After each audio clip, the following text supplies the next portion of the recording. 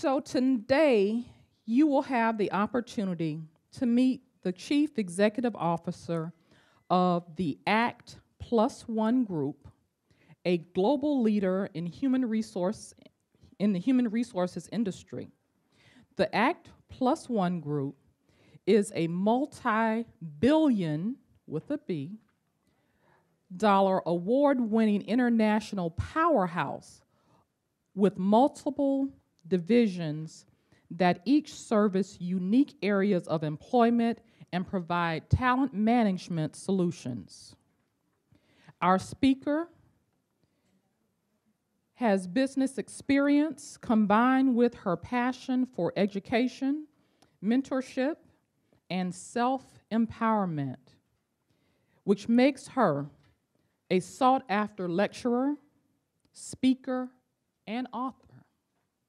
Now, we know that in this room, we have an amazing ability to share our talents with one another.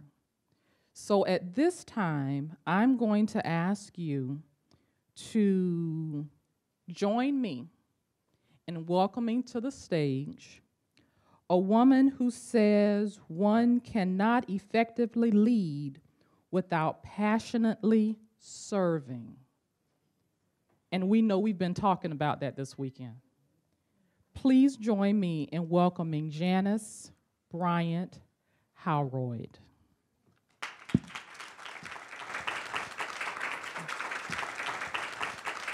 She's the founder of a corporate empire worth over $3 billion. Act One is one of the largest staffing companies in the United States. She's taken on the corporate world. Now, Janice Bryant Howroyd is ready to share her secrets for success. I'm from a small town, Tarboro, North Carolina. There are 11 children in our family. Our mom and dad ran the family like a business. Dad was the president and mom was the COO. And I think a lot of what I learned about life and about business, I learned from how my home operated. Dad always taught us, don't look around you to see what your opportunities are. Look inside yourself for them. We really grew up with that. For me, the moment was defining what I would do.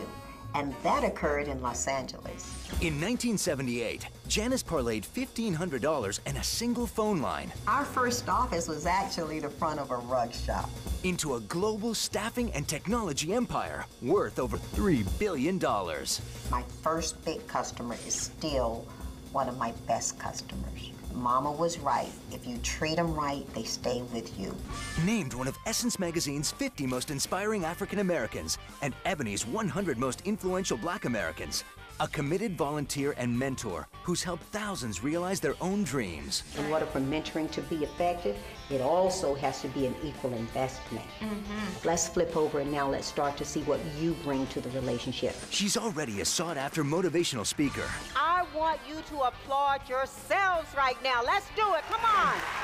Talk show guest. We have to think of ourselves as entrepreneurs. And an expert on success. I've got a lot of years, 30 years of experience building a business successfully. Those are experiences that people need to hear about, need to know about, and most importantly, they can learn from them. Never once have I changed anybody's life.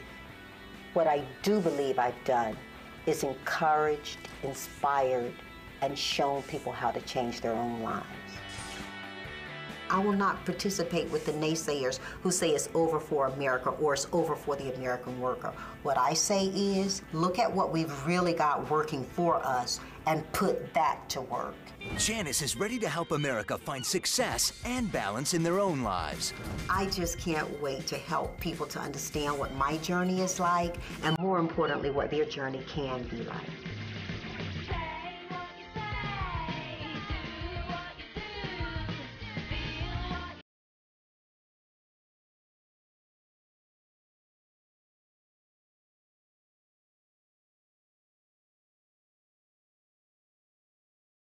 I'm going to break the barrier this morning and try to do this. No, you know what we taught our children? You never try. As an example, please try to pick that phone up. Yeah, you can't try. You either do or you don't in this world. And so I'm going to keep on schedule. One thing that I have to say is that when I sat there and I watched that very old tape, they say at 1 billion, not out of any form of bragging, but out of acknowledgement of the grace of my Lord Jesus Christ, we are a $3 billion business.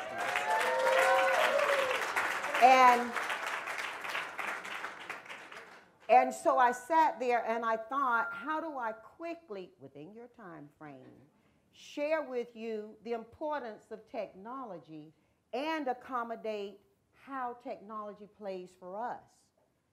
And the quickest, most dynamic way I can do that is to say, I stand before you, a child of God, leading a $3 billion organization founded by myself because I couldn't find a job. I stand here this morning in this capacity because you all stand where you are. You see, when I was founding my business, I got a visit from a lady you all know and a woman who holds shrine position in my home. I'm not saying this carelessly nor for effect. I'm telling you what the truth is. I came to witness this morning. I'm standing here as the head of a $3 billion company that I founded because Gwen Moore stood where she did in this great state of California. Now, you're going to have to quit with your applause for a minute if I'm going to keep my word and honor the time frame we're working on. So I'm going to ask you to hold it and see if anything else happens for you this morning. Gwen Moore came to visit me, and may I? You already started. I was like, why is this lady coming to visit me? Now, mind you, at the time Gwen Moore came to visit me on Hawthorne Boulevard in Torrance, California, I'll name it and place it for you. I'm like, why is she visiting me? At the time she visited me, we weren't doing $10 million a year, were we? No. And Gwen went on to give me one of the quickest, most dynamic educations I ever had about why it was important for me to bid for business in the utility space. And she said, you have something they need. Now, I need you to get yourself certified because a lot of times, and y'all know what I mean when I say certified, right? See, because some of y'all come from where I come from, and you know your first certification happens when they take you to the water. And in my church, they moved the boards, and they didn't just sprinkle you, they put you all the way under, and you had to have your hair did before you could go out that evening. That was my certification. But Gwen told me about another earthly certification that I needed. And I didn't want to get certified. Thank you very much, Congresswoman. I am doing close to $10 million a year. I don't need that certification. And she said, baby, I know you know your business, but let me tell you something.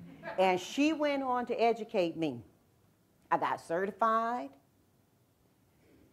That opened up different doors for me. Opened up a lot of scrutiny as well. Let's be candid here. You know, when you walk around under the any certification, whether it's the certification of your faith or the certification of your ethnicity, you know that opens up some scrutiny from some folks. Some folks don't want to know about that. And some folks want to know more about that, but they may not use it to your good. And that is what full circles mean to why I'm here this morning. Number one, because Gwen told me to be here. Number two, because it was right to do so.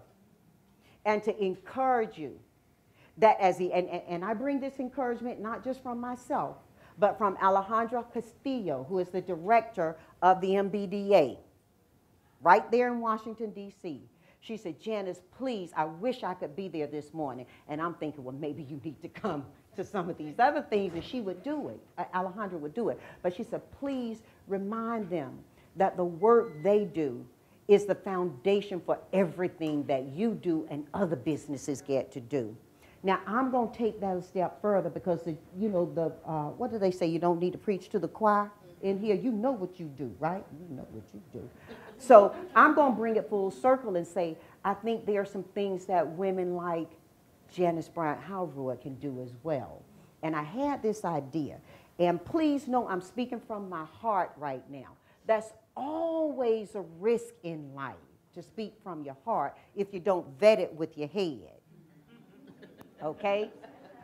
So you've been encouraged to follow me on Twitter, J. Bryant Howroyd. Don't tweet me yet. Just hear me. Just hear me.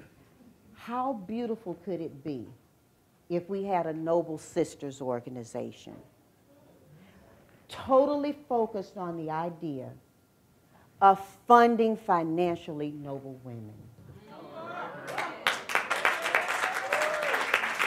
Now, y'all got a lot of work to do. You've done a lot of work this week. I didn't come in here as a businesswoman to tell you about your business.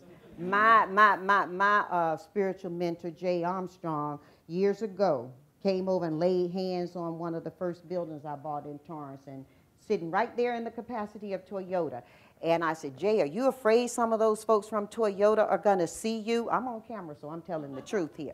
I said, are you afraid some of those folks are going to see you at Toyota, wondering what you're doing over there? And like when we pray, we old school, we feel it all the way through. And, a couple of people will fall out sometimes. And I never had that moment for myself, but I'm looking forward to it. But, and I said, you're scared some of those people will see you? And Jake jumped back on me, and he said, get it right, sister. I work at Toyota, but I work for the Lord. And he said, when I'm at Toyota, I do Toyota's business. He said, but wherever I am, I do the Lord's business. And he blessed that building. And that's why I said it's the work you do and the grace of God that I stand before you being able to be here. So how do we continue this journey? Because I'm going to open myself up for one question before I sit down today. It is my belief that when I walk into a room and people honor me with their undivided attention, I need to be thankful for that, and I need to be responsible to that. And the best way I found out to do that, how to do that, is to at least take one question. That way when I walk out, at least one person got an answer they were looking for that morning. But I need to tie this in for you. You know I'm in the business of staffing, and most people know us as a personnel company. The growth I'm talking about that Gwen Moore inspired is not about finding great talent and having great people and great companies connect, although that is what we do. And we do that out of over 400 offices right here in the United States alone. What grew the business was our understanding that technology had to be a friend. When I can't find a friend in a boardroom in an organization, technology becomes my friend. When I can't find a friend in an HR department, technology becomes my friend. When I can't find a friend out of the talent pool that I'm looking for, technology becomes my friend. When I can't find a friend in my lobby waiting to be employed, technology becomes my friend. Because back in the day when I was being in business, we were in that diverse supplier section. And 10%, I even remember one company, I won't call their name because they are a client right now and they're doing better, praise God. But back in the day, 7% out of their total spend would go to diverse companies. And you might have 10 to 20 diverse companies all bidding for 7% of the business, and you had to meet the same SLAs, service level, right? And you had to meet the same pricing. So you miss big, I got to be politically correct because I'm in front of political people, right? You miss big publicly held company. We'll put it that way. And we're bidding on $100 million. Today it's more like $500 million you bid with these companies now. And you're going to be a prime. And all of us are going to be subs. And you're going to get 93% of the business, and all of us are going to share 7% of the business. And whatever price you bid it at, and whatever service level agreements you make with them, We got to meet that pricing and that service level agreement. That's how I build a business. That's the environment I was building it in. I needed something more than just people to help me succeed in that environment. And technology became my enabler. So you understand the idea of technology when I tell you that we develop. I employ right here in the U.S. over 100 people who do nothing but design technology. My company is the only company through our Agile One solutions that has homegrown design technology to service clients. Everybody else is buying it off the shelf and adapting it. Okay? We design technology to become more efficient. My brother Carlton, who you know well, Gwen, we design technology to become more, as a matter of fact, Carlton's wife, Ruby, is sitting in here with me today. Because we're not scared, we're not scared to hire family either. Okay? People say black families don't work. Let me tell you, I grew up knowing black families work. I'm going off agenda a little bit right here, but it's all about how technology plays. I know black families work because I'm one of 11 children, same mom, same dad. Everybody got a college education. Everybody takes care of the family. So black families work, okay? And I got black family members in my company. My sister Trish sitting over there is a North Carolina A&T State University engineering graduate. You know, so black families work. But how does that tie into this discussion of technology? I knew what I do, and I did what I did. But when my sister-in-law, my brother joined my company, they brought to me a different level of how I could do my business. They taught me how to implant technology in my business. My sister was the center of STEM before STEM was a word in your mouth. Okay? Now, here, so you get the idea of how technology and design and solutions help me grow my business and why it's so important to me that I be a part of supporting what you do. Because I also said I didn't get the opportunity to do that. I didn't know the door was there, let alone opening it, until Gwen told me, here's a door you can walk through. Then I had family who said, before you walk through that door, walk ready. And have technology, because you are not going to be able to compete, let alone survive or thrive in that hostile environment of 7% of 100 shared by 20 against 1. Okay? So we design technology. I want to talk to you about another thought around technology. T, talent. As elected legislative officials, we got to make sure that people don't end up like me finding out later that technology is their answer. We got to make sure that the children and the grandchildren of all of us in here grow up understanding technology is more than an iPad or a game. We gotta make sure we're doing work at the level you do to ensure that they are getting the education. When I say talent, I'm not talking people. I'm talking people empowered by education. That's what talent is in this competitive world. 10 years ago, companies were born global. Today, jobs are born global. No need apply if you don't speak a second language, if you don't have this skill set, if you don't have the ability to grow across geographies, not just from a desk. That's what our babies are competing in. That's the world they're Look at me. I'm telling you honestly, I service over 13,000 clients. I'm telling you my truth. Our babies, your children, your grandchildren, and if all y'all don't hold your jobs, some of y'all are competing in that environment. Okay? I know because I've hired some of you when you've left office. Okay? Just to make sure we keep you relevant so you can run again. That's T in technology. E is empowerment. Empowerment does not happen with simply education. Empowerment happens because wisdom occurs. And the simplest, best definition I've learned of wisdom is that wisdom is experience married to knowledge.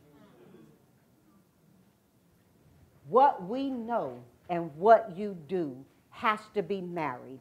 That's why I thought of Noble Sisters. We can be smart about your business. We can be smart about my business. But how wise can we be if I use the strength of my business to financially support that you get to use the education and the access of your business?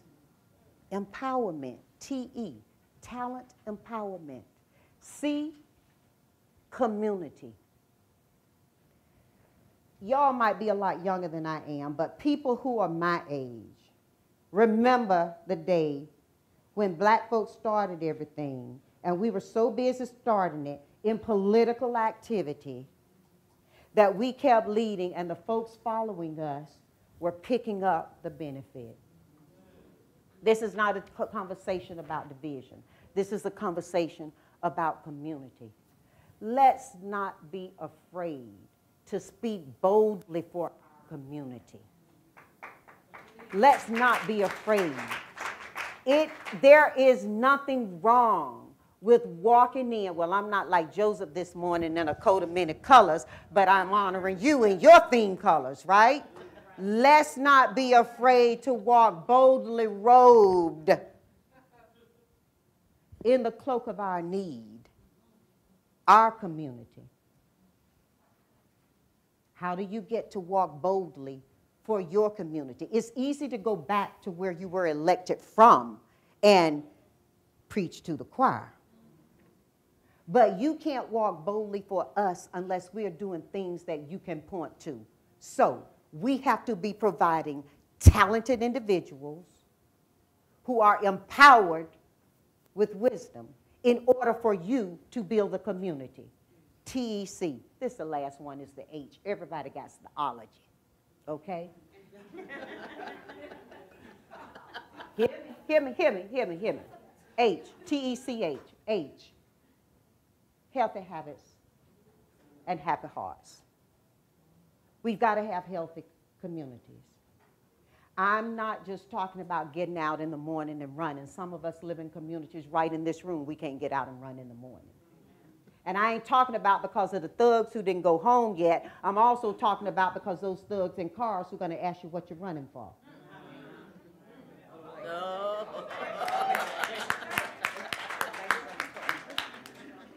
I ain't here to hurt nobody. I'm here to help somebody. Okay? Because there are some communities where folks who work for me can't run. They not safe. But I'll tell you, I have at least one house in one community where I can't run because I ain't safe. You see what I'm saying? So it's not just about the athleticism of our health, although I do work out. It's also about making sure that people are putting healthy foods into our communities and not giving us week-old food and charging us research level prices. And you can't be healthy if your heart is not healthy. And I'm not just talking about heart disease, although I live in a family where heart disease is prevalent amongst our men. It's personal to me.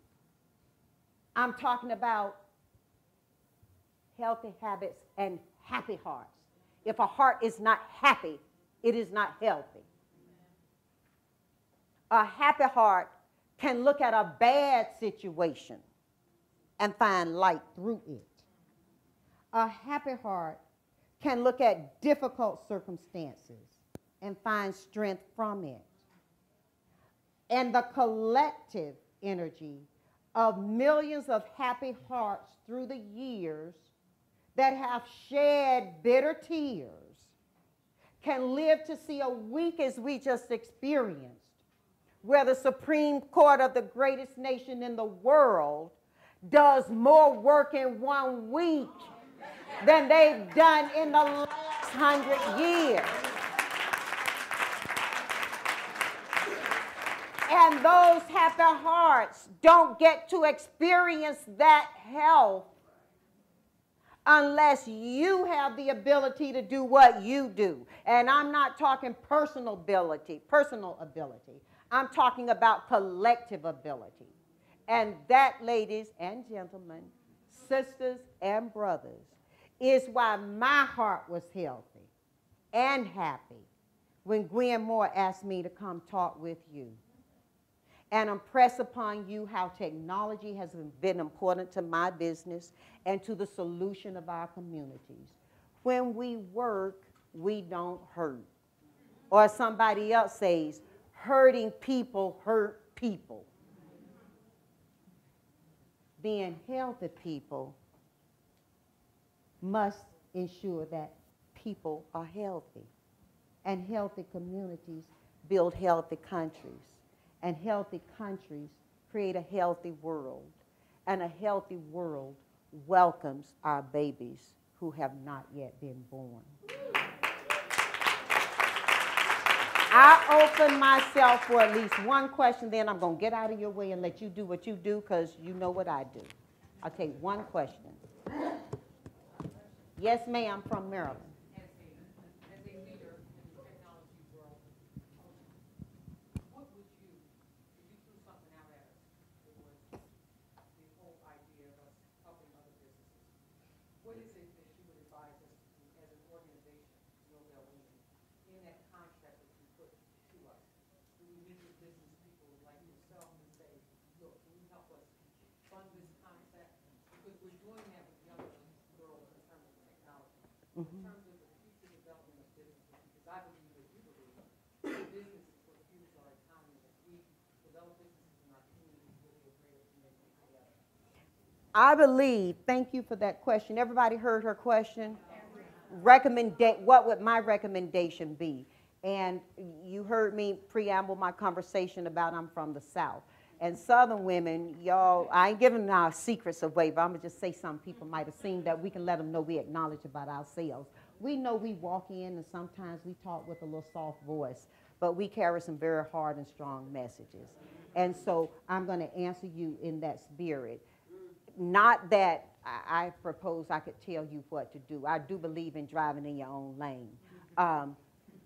But as a business person, I believe that if you had a very active community room as Noble Women, you could invite conversation, which inspires communication across your platforms that would lift you up. Let me tell y'all something about tweeting. You got invited to follow me on Twitter at J. Bryant Howroyd. I've done it 3 times, Trish. I did my job.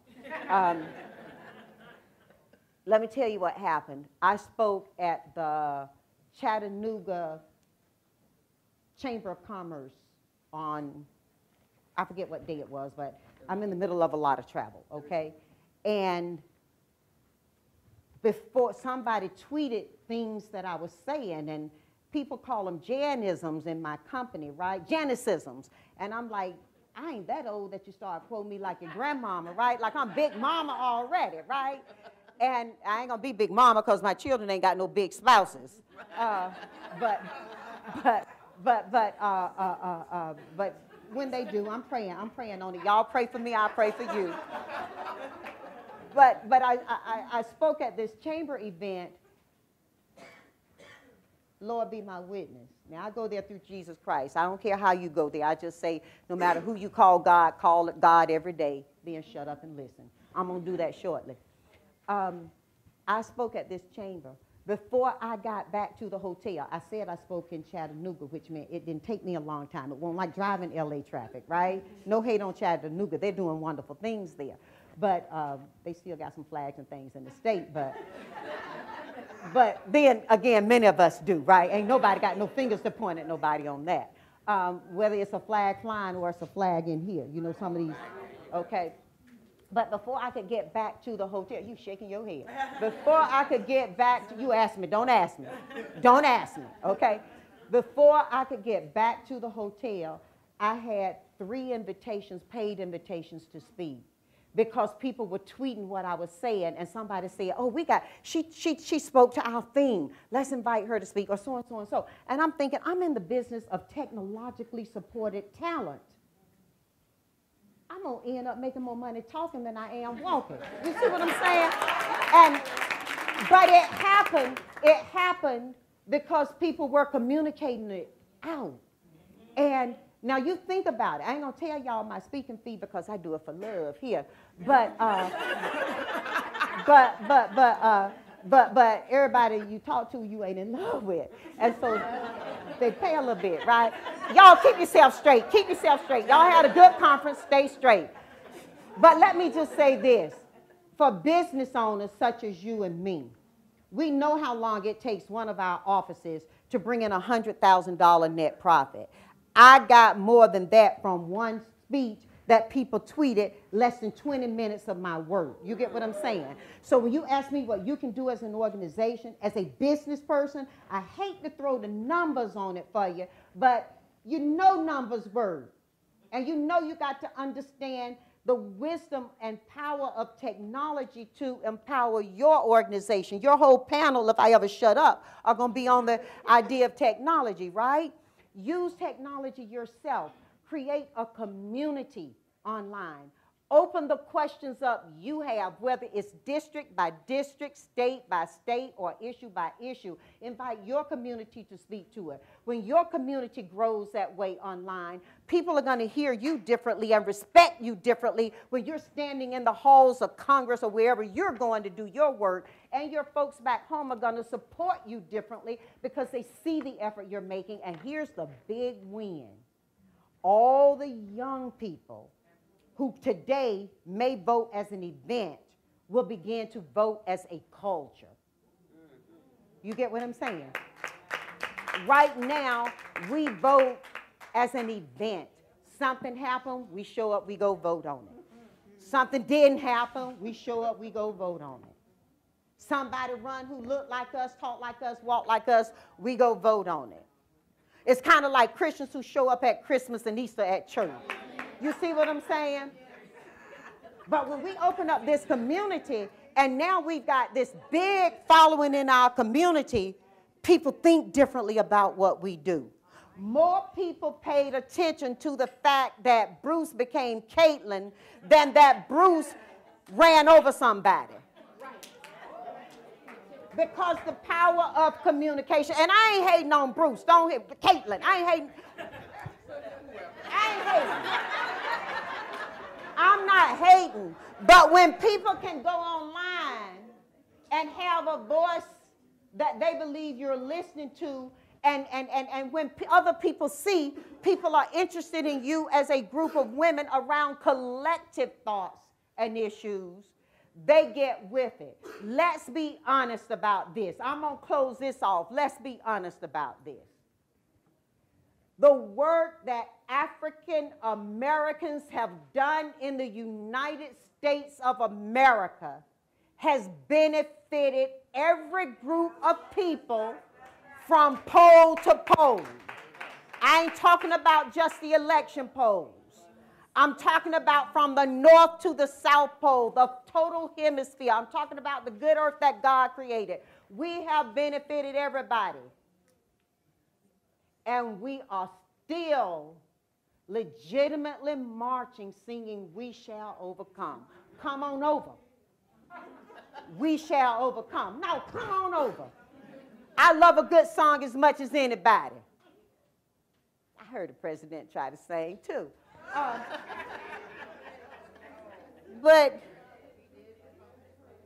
But we need to use the power of technology to advance the goodness of the human spirit. Because everything that we've stood behind politically has been a benefit to the collective body. Anybody know an amen in here? Amen. And so my thought on that would be, we got to get online to get people in line. Okay? Open your own community. And it don't cost hardly anything. Some of y'all got children who could donate it for you, and if they are working people, they can take it off of their taxes. You see what I'm saying? They could donate the development of your chat room, of your community.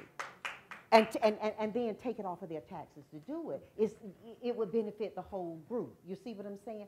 And that would be very powerful for you. You have to have discipline around that. Listen, I'm going to shut up and sit down. I just want to say one thing to you. It's something that sustained me when my oldest sister went away to college. And I mentioned I'm one of 11 children. But when my oldest sister, Sandy, who is responsible for me coming out to California, when she went to college, I felt like the house got empty. You ever love somebody that way? That you in the midst of a whole, and we didn't live in a huge house. We had high ceilings, but not that many rooms. And there were 11 us, mom and dad, and anybody else who came by who needed somewhere to stay. Because my mama said, if you got more than you need, you got more than enough. And my sister left, and it felt empty. It created a hole in my heart. And I shared that with her by letter, because we didn't have email and Twitter. And, you know, I remember when I started my company, when I first got a fax, I thought the world was, you know, I felt like Judy Jetson. Some of y'all old enough to know who she was. But my sister wrote me back. And it's a poem that, I think they say unknown poet when you look it up.